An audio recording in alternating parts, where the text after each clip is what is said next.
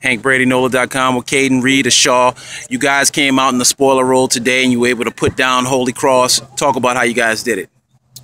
We came up with the key hits that we've been looking for all season. I mean, this is really like the first game in a while that we actually had the key hits that made us overcome our opponent.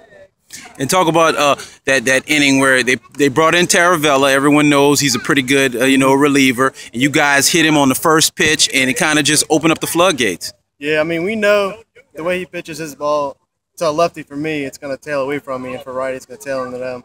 And we knew that once he came in, and we executed on it. And just overall, with the way the season has gone thus far, a lot of people picked you guys to finish high. But how much momentum, how much confidence does a win like this give you guys? Oh, it gives us a lot because, I mean, Holy Cross is a really good team, and beating them, especially somebody who's in the Caiden League, is really big for us. And we have to carry that on. How do you guys move on from this one? What momentum, how much momentum can this give you? I think it can give us a lot, especially going in tomorrow against Brother Martin. And just how crazy has this week been with all the rain, and it was supposed to rain today. They said it was 90% chance to rain, but you guys were able to come up in this game right here. How crazy has it been this week? It's been crazy. I mean, all we could really do this weekend was just sit in the cage, and our coach told us before we got out here, he goes, just think of it as a new season. We haven't played in over a week, so just think of it as a new season. All right, man. Thanks so much.